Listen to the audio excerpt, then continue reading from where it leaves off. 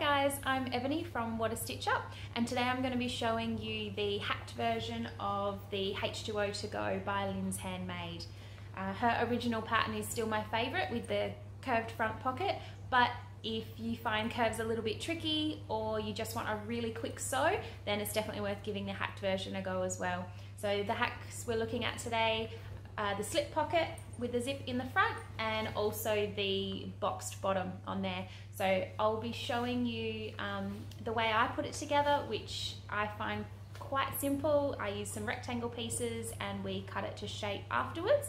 So you will still need the original H2O to go pattern. I will link below for that, and also all of the measurements that you'll need for the rectangle pieces. So let's get started. These are the rectangle pattern pieces that I use when creating the slip pocket and box bottom hacks.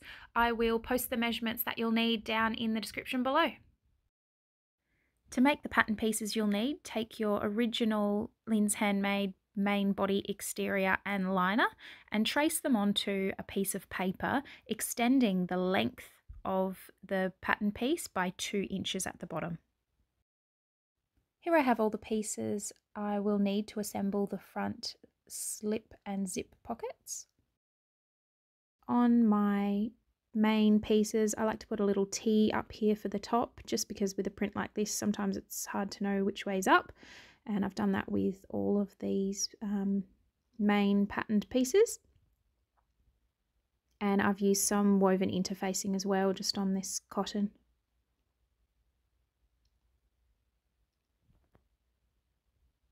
So the first thing we're going to do is take the main front bottom piece. We're going to take our zipper and put it face down on our piece and use some clips to clip it in place. You'll notice I haven't actually put the zipper pull on yet. I find it quite annoying to work with. It's easier to keep it flat for as long as possible, and because we're not putting anything on the sides, we can actually add that later. So next I'm grabbing the lining. So this is going to be the inside of the zipper pocket, and I'm going to put that on the other side of the zip so that the two fabrics are right sides together. And now we're just going to sew across the top here.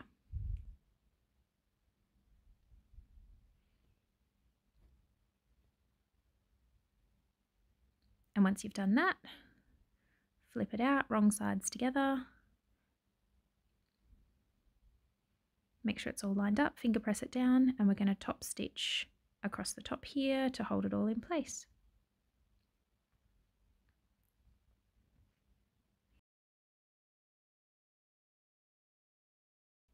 Now we grab the top piece, make sure it's up the right way, put it in place and flip it down.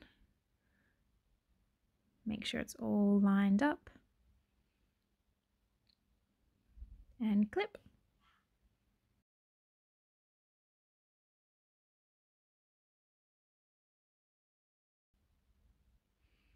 Now you're going to flip it over, fold up the lining piece and align that with the top of the zipper tape and also all the sides. Now we're going to do the same and stitch across the top here.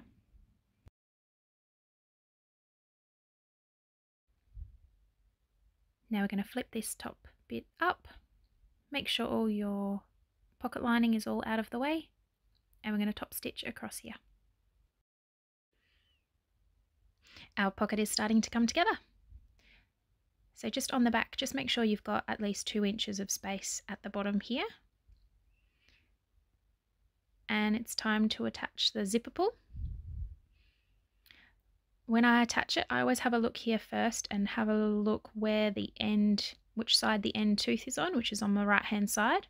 That way when I attach the pull, I like to double check that afterwards. And if you can see here, now that I've added it on, the final tooth is still on the right hand side. That way I know that it's all going to end up straight. Then we just pull it to the center so it's out of the sides and cut off and burn the edges of the zip.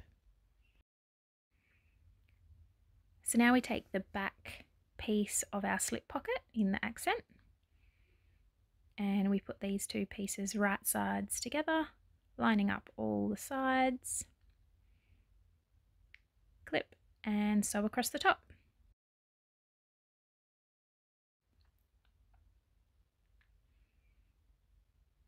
So we open it up. I like to finger press the seams open just to get them nice and crisp. And we're going to top stitch across the top.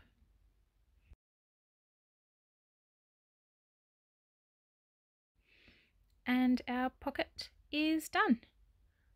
If you push this down, it's slightly off on the measurements, but that's okay, just trim off the bottom. And it's done.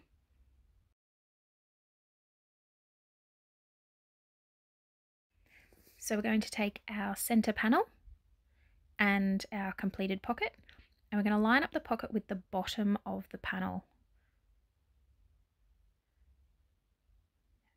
As neat as you can, and clip that all in place so it doesn't move around with all the layers that we've got there.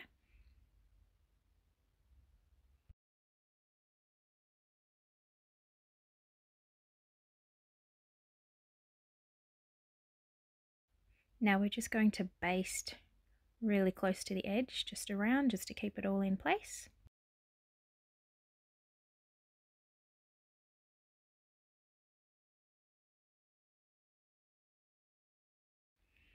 Now we take our two side panels, make sure we check which way is the top, and put them next to our center panel how we would like them.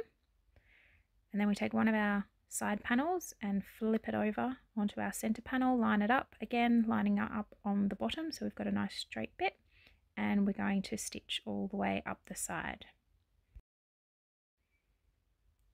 So that's the first one done.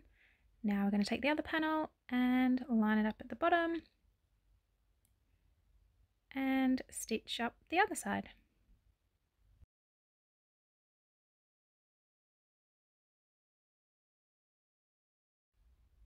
Now we have both sides done. Just going to check the back, make sure your seams are pointing out towards the outer sides, and then we're going to top stitch on the side panels of fabric. Nearly there, last bit. Just going to turn it sideways so we can fit as much on the camera as I can. Now I take the pattern piece. Now this is the original pattern piece. I've just traced it onto a bit of paper so I can add the 2 inches on the bottom. I'm going to line it up as best I can.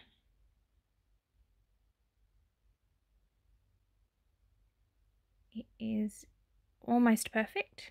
Sometimes just use different seam allowances can make it fit slightly better. So I'm going to hold that in place, and then I'm just going to use my rotary cutter to cut out the pattern. All done. Take away the pattern.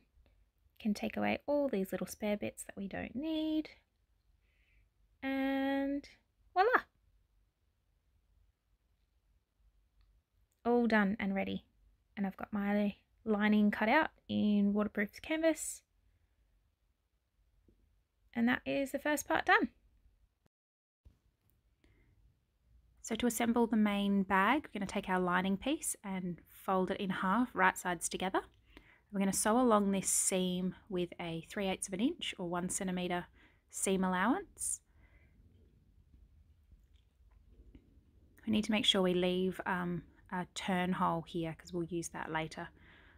I like to fold out my turn hole, and I use one of these little rolly tools to press it down. Just makes it easier to line up to get a really nice seam later on. Now we're going to line up the top of our bag and make sure that that seam is right in the center. Line up the bottom and open up the bottom seam.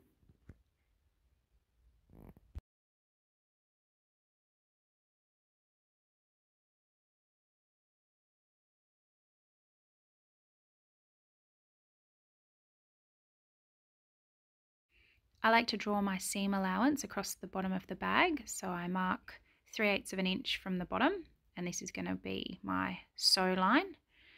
And then we use our ruler to mark 1.5 inches up from the line and in from the side.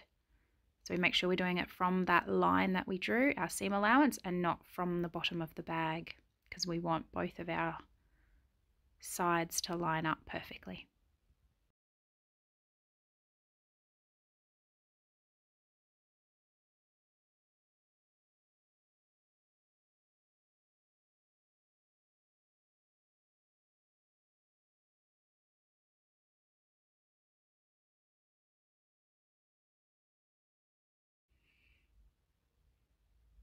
Now we just cut out the squares that we made.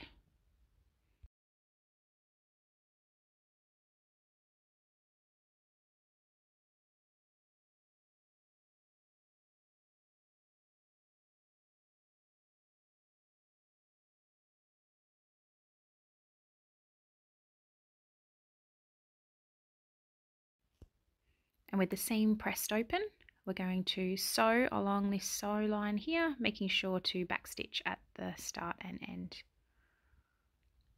And then you will have this.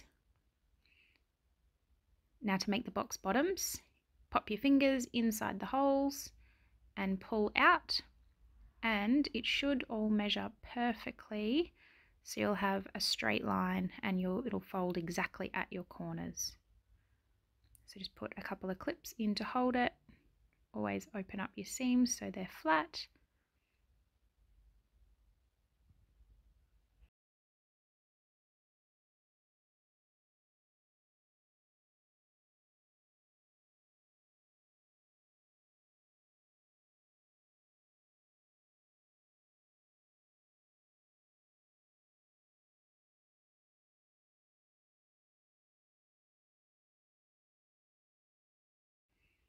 And then we're going to sew both of those shut.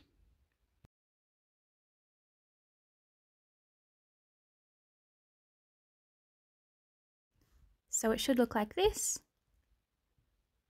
and we can turn it in the right way and push all your corners out, check everything lines up properly, and that is our lining done.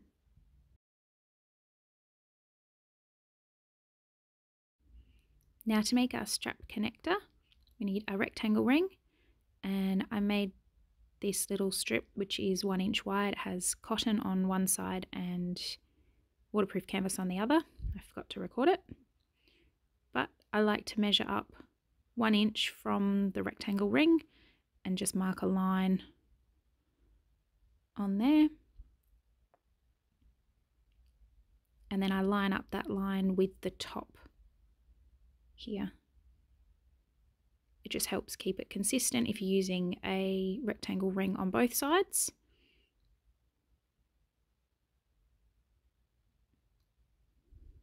But today I'm going to be sewing the webbing straight into the bag. This helps cut down on hardware as well, because you only need 1 rectangle ring instead of 2. But I always make sure I leave quite a bit of overhang and burn the ends really well to make sure that the webbing doesn't unravel and pull out of your bag, especially with the weight of a drink bottle. So we're just going to baste along the ends to hold them in.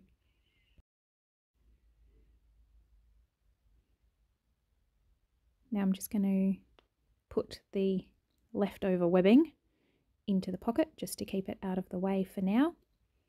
And then we can assemble the main body the same as we did the lining. So we're going to fold in half, match up the seam, and this time we're going to sew all the way along that seam. We don't need to leave a gap.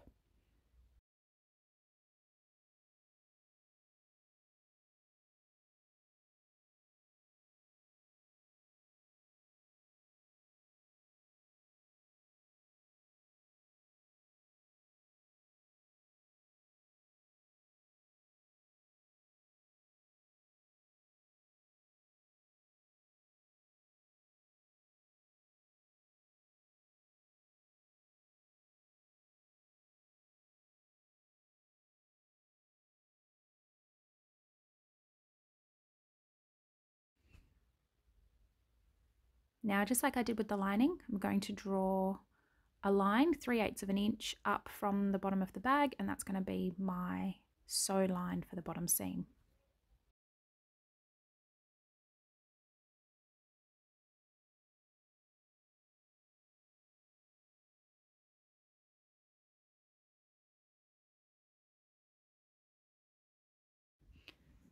So don't look at the ruler too closely for this next bit. I am in Australia and we use centimetres, and somehow I managed to mess up the measurements on these box corners. Luckily I realised off camera and quickly fixed them before I cut. So you can see here I've done a smaller box, 1.5 inch, 1.5 inch, and we're going to cut that smaller box. If I had used my heat erasable marker, I could have just done it again, but couldn't find it. Whoops.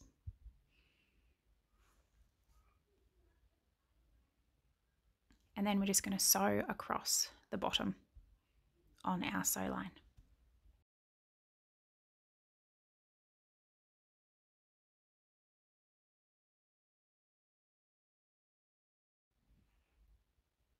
Same as before, boxing out our corners, poke your fingers in the holes, pull them out nice and straight. They should meet evenly, folded right at the corners, and we just clip both sides and sew along to close up the holes.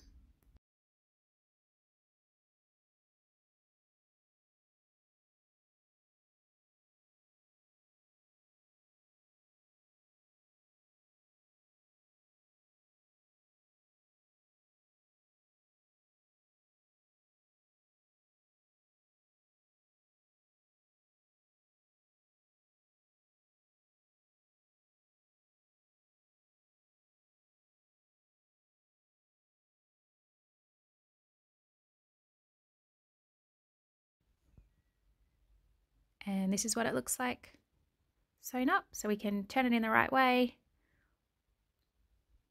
and poke out those corners. Make sure everything looks right.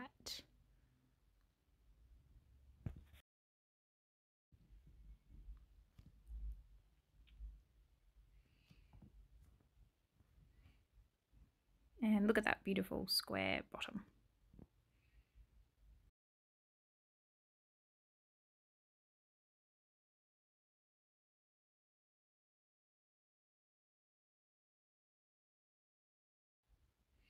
Now we take the lining piece right side out, and we take the outer piece inside out. I normally take the excess webbing and pull it through the lining just so it doesn't have extra bulk in between the layers, and that will sit inside the bag. So then we put them right side together inside. I went off camera a little bit here, sorry, but it does come back on. And I match up the straps, line them up and clip them. Make sure that webbing is straight.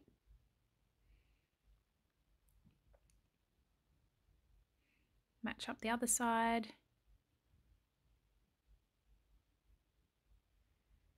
And then I find the two back seams, open them up, line them up and clip. And then just work my way around, lining up the sides, making sure they're all nice and smooth so we won't have any puckers later.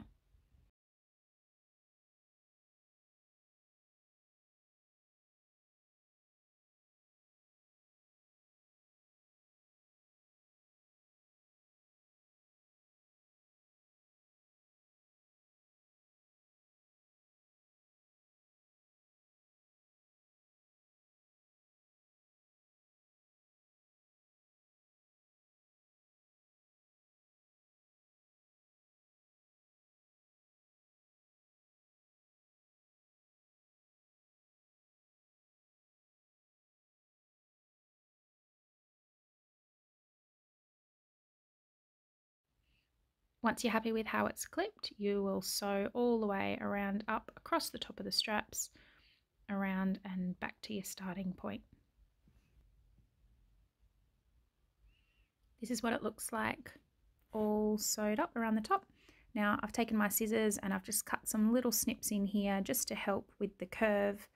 That'll help with the top stitching later. It'll stay nice and flat. And we're also going to trim the corners off on these strap pieces, so that'll help those to have a nice sharp point when we turn it. Otherwise you're going to have all this excess fabric sitting in those corners and it'll be a bit bulky and not as neat. I've also trimmed down the excess on the strap connectors, I'm not sure if you can see there, and remelted the end of my webbing. Now for the fun part. So I pull the strap out of the way and I put my hand through the hole that we left in the lining, and I'm going to grab hold of the base of the exterior. I'm going to pull that through the hole in the lining and gently pull everything in the right way. Now I reach my hand back inside that hole so that we can push out the corners on the exterior and make sure that is all sitting beautifully.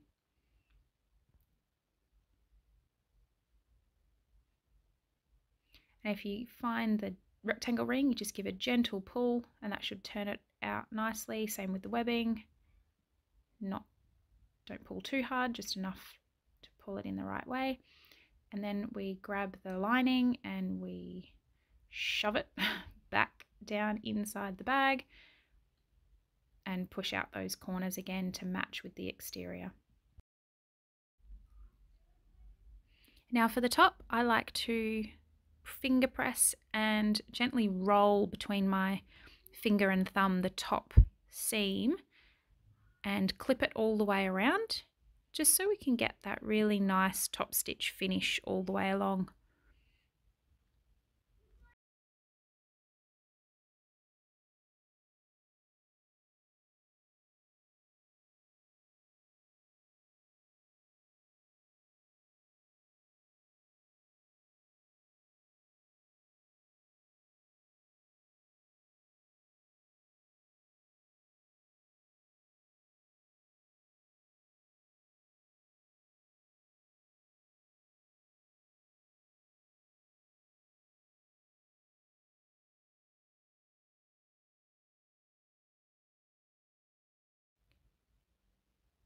So now I'm going to top stitch all the way around, taking my time to keep it consistent and even and nice and straight.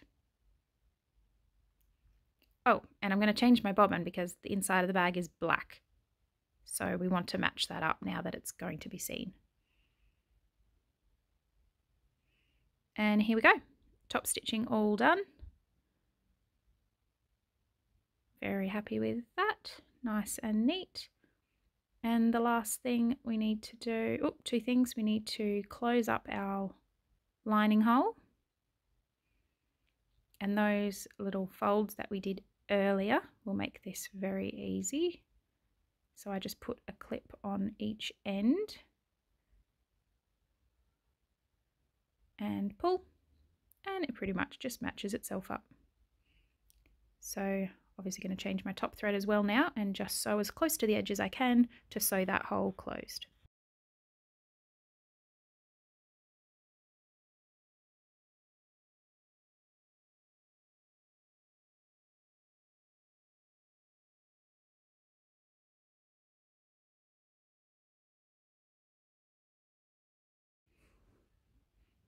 Now let's do the strap. So I'm going to keep my thumb on the exterior of the strap, or the bit that's going to be seen, and thread it through my slider. Slide that along. I have no idea why I slid it so far across the bag, but anyway. Now I'm going to go from the outside to the inside, keeping that exterior bit straight. Here I am sliding the slider all the way back to where I actually need it. And now I'm going to put it underneath. I'm going to line it up and I'm just going to pull it through underneath. Pop those bits together, and I normally sew a couple of just straight lines across here. I've obviously melted the end of that as well very well to make sure there's no unraveling. And there we have it, nice and secure. Shorten the strap so you can see. And there we are, all done. How cute is that?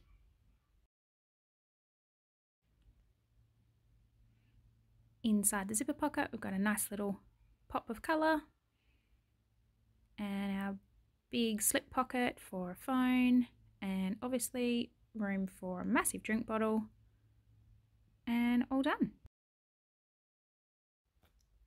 Thanks for watching, everyone. I hope some of you found it helpful and not too bad for my first ever tutorial. Let me know how you think I went, if there's anything I can improve in case I decide I want to do another one of these one day. But enjoy and happy sewing!